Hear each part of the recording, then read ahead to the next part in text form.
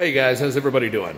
Since we seem to talk about this about 3 times a week here lately, it seems like we're going to talk today about the CAD system on the 2nd generation Ram. Behind me, you can see that I have my 1997 Ram 2500. It is 4-wheel drive, so this is going to be exactly what we're talking about when we talk about the CAD system on these trucks. Now, when we talk about the CADs, of course, 4-wheel drive, it is the central axle disconnect system that Dodge used. The reason Dodge used this system is it was so that they didn't have to use the front locking hubs that Ford and Chevrolet were using in the late 90s. That whole get out of the truck, turn the hubs in. Nobody liked that, so this was Dodge's answer to try to find a way to have that disconnect so you get some fuel mileage and have it work automatically. Overall, the system works pretty well. Yeah, now that these trucks are getting to be 20 years old, this system does have some issues, but for the most part, this system operates pretty flawlessly as long as you maintain it and just, when it has an issue, just take a couple precautions with it. So we're gonna look right here on the truck. You gotta get the transfer case. We're in 2-wheel drive. So we're going to start with, I'm going to show you, there's been a lot of discussion lately about should this, should that. This truck is in 2-wheel drive right now, so we're going to crawl underneath it. And here's our front drive shaft going to our front differential. And yes, you should be able to free spin that while the truck is not in 2-wheel drive, or while the truck is in 2-wheel drive. Without everything engaged, you should be able to free spin this shaft, and that's on both. Comes from the it is connected here at the transfer case down to the front axle. Another thing that a lot of people seem to be confused on with these systems is whether or not the tires should be able to turn on them. So I've got my jack out here already. We'll give it a couple pumps and get that front wheel up off the ground so we can take a look at it.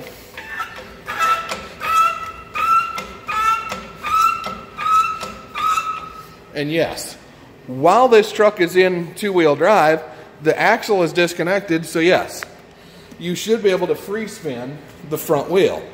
And if you look, if you can see back here, let's try to get a good angle on it. Kind of hard to see, but you can see while I'm turning the wheel, the drive shaft isn't turning. And the reason the drive shaft isn't turning is because the CAD is disconnected. And now what the CAD does, we'll crawl in here so you can kind of see the CAD itself. It's just a vacuum motor that connects 2 shafts on the passenger side of the axle. So here's our CAD. We got it in there. Yeah, right there it is. So this is the vacuum diaphragm. And then this is the housing. This wire over here is actually for your 4-wheel drive switch.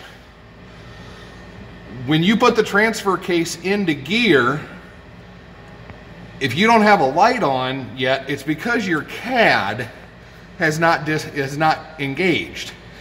Now, if you're in a situation where your 4-wheel drive light stays on all the time, it's because your CAD is staying engaged all the time. One thing I do recommend with these trucks is when you pull that lever into 4-wheel drive, kind of rock it back and forth a little bit until you get the light on the dash on before you really give it any throttle. Otherwise, that collar slams in, it's a bang, it's really hard on everything on the system. So basically, this is a 2-way diaphragm.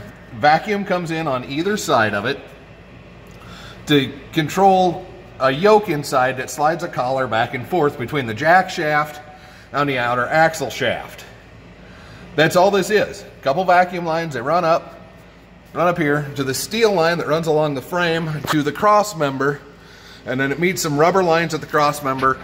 Those go back to your transfer case to actually control this system. So usually if you've got a problem with your 4-wheel drive on a 2nd gen truck, it's going to be something with the CAD. Usually, and more than likely, most of the time, it is not the CAD itself, it's a vacuum leak. You've got to, either it's the vacuum switch on the transfer case, your lines have got a hole in them somewhere.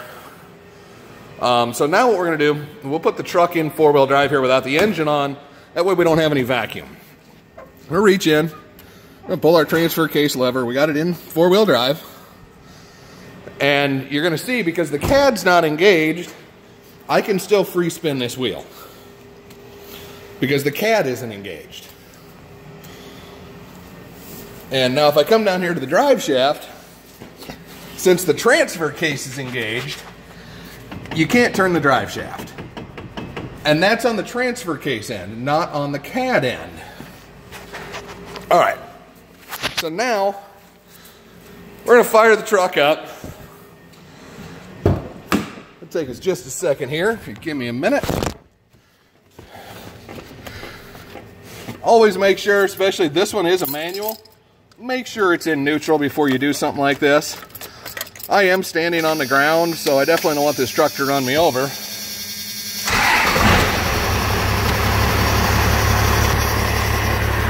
All right, so we've got the truck started now. And now it has vacuum. There. The CAD is now locked in.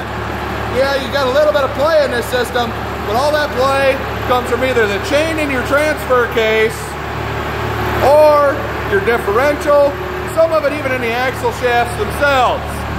So we've got vacuum, we've got the system locked in. Solid as a rock. Well, solid as they're gonna get. So we're gonna turn the engine off, partially so you can hear me again. All right.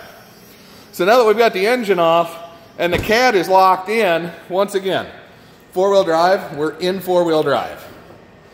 Everything's locked up. Now, we're gonna take the transfer case shift lever back out of gear. We'll come back over, and now we should be able to free spin the wheel. However, if you can see it back in here, now that we're free spinning the wheel, the transfer case, or the drive shaft is turning. The reason the drive shaft's turning, the CAD's engaged, that forces the differential to turn the drive shaft. Hopefully this will help some of you guys out. I know this system can be a little complicated, but once you get into it, it's actually a pretty simple system, and it doesn't take long to troubleshoot it. You guys have a great weekend, and hey, go out and turn those wrenches.